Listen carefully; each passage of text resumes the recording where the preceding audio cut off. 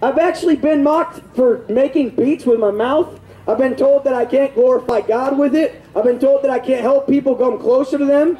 And so what I did is instead of screaming at them, I kept doing it. And I made really good ways of helping people acknowledge Jesus in a different way that they've never heard before. So this is what I call a joyful noise. You make a joyful noise no matter what you got. If you stream in a heavy metal band, if you do hip-hop music, if you make beats on your computer, if you make fart noises with your mouth, you glorify God with it, everything you do. If you can sing pretty, that's what's up. So I'm just going to go for it and see what happens here. Word? That's what I was saying. We could My Uncle Steve's funeral is next Saturday. I can't make it because I'm doing this. I'm at another festival. So this one goes out to him on behalf of me missing his funeral. I was standing here first.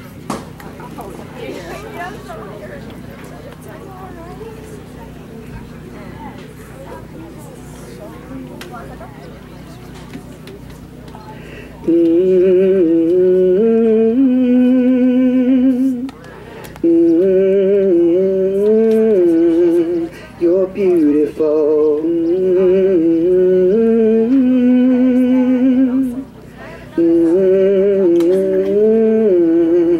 You're beautiful.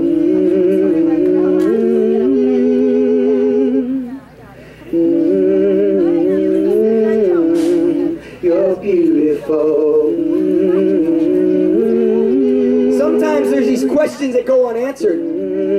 I have no idea why my uncle died. Super good guy. Did really good stuff for the kingdom of God. Super cool dude. Super nice. Sometimes there's crap in life that you can't answer the questions to.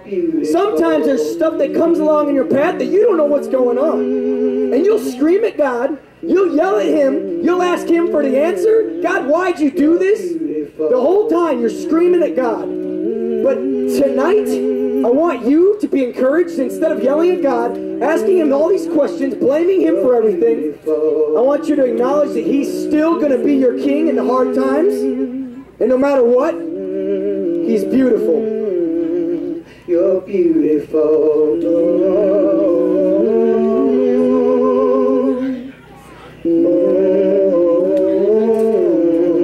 You're beautiful.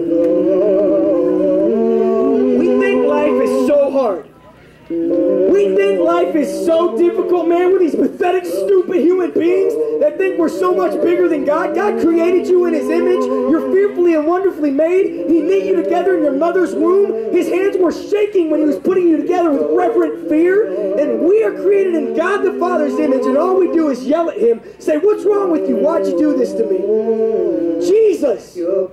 Jesus was on the cross for you. We were created in his image, but we don't even realize it. Jesus was on the cross for you and me. The whole time he bared your hell, he bared your sin, he bared your fears, your anxiety, your anguish, and he never once blamed you or asked you why, or yelled at you. All he said was, Father, forgive them, they know not what they do. Now, so many of us in this life think we know what it's like to hurt like hell. We say, oh, they were like hell. We have no clue what we're even talking about. We're these infinite, pathetic, puny little beings. But I can tell you one man that knows what it's like to truly hurt like hell. His name's Jesus Christ. He literally took your pain, took your shame, took your insecurities, took your emotional scars, took your fears and your worries and your anxiety, and he holds them in the palm of his hand, and he drives a nail right through them. We literally keep saying, oh, I just live in this hellhole. I'm in this hellhole. But we have no idea how brutal hell is and how gnarly that can be, because I'm going to tell you one thing. Jesus bears hellholes for you. You're beautiful. That's a hellhole. Jesus has got a hellhole in both hands. He's got a hellhole in both feet. He's got a hellhole in his side. And we all, hello, my life is so hard. And all we want him to do is take away our scars. Jesus, take away my scars. I hate that this happened in my life. I hate this. You know what Jesus says when you ask him that?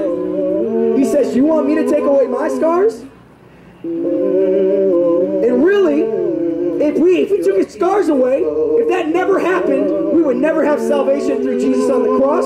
That beautiful, wonderful cross. If he would have never hung and died on that cross, You're beautiful. man, Jesus is so good. Today, if you're going through something rough, if you're going through something hard, if you're going through a struggle, you don't understand the answers. Your church is dying. Your family's getting broken up. You're struggling financially. You can't pay the bills. You don't like who you are. You can't accept the person in the mirror. You're your own worst enemy. I want to let you know right now, instead of questioning God, instead of yelling at Him right now, I want you to lift your voice, and I want you to straight up tell Him, no matter what comes my way in this life, you're still my God, and you're beautiful. Amen. You're beautiful.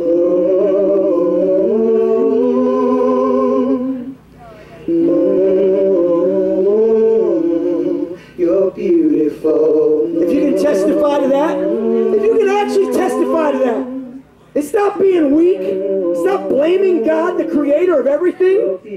I want you to put your hand up in the air. I want you to stop being scared. I want you to actually say, Jesus, right now, you're beautiful. I'm the dirty one. I'm the messed up one. I'm the sinner.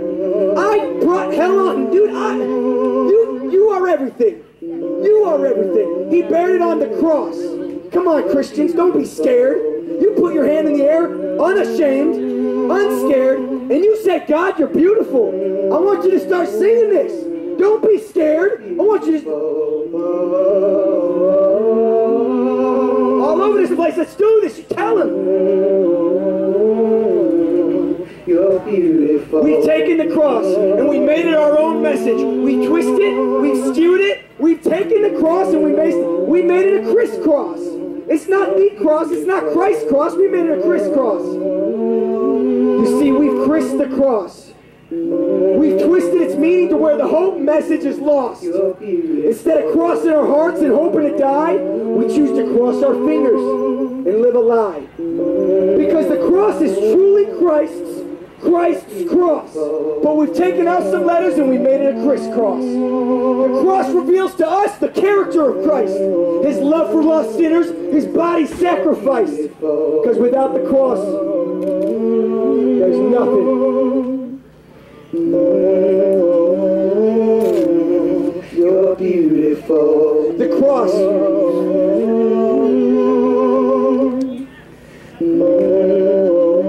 So I'll cherish the old rugged cross.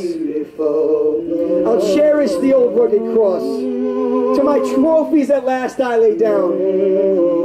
I'll cherish the old rugged cross. I'll exchange it someday for a crown.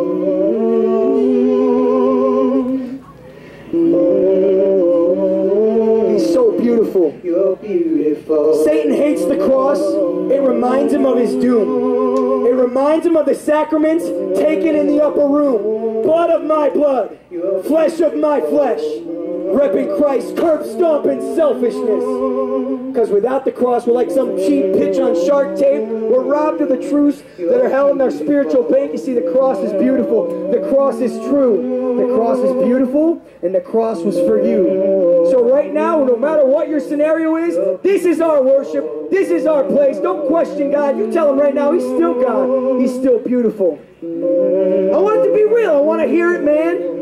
You're beautiful. In the midst of everybody looking at you, I want you to worship Him right now. In Jesus' name, we put Satan under our feet. All across this field.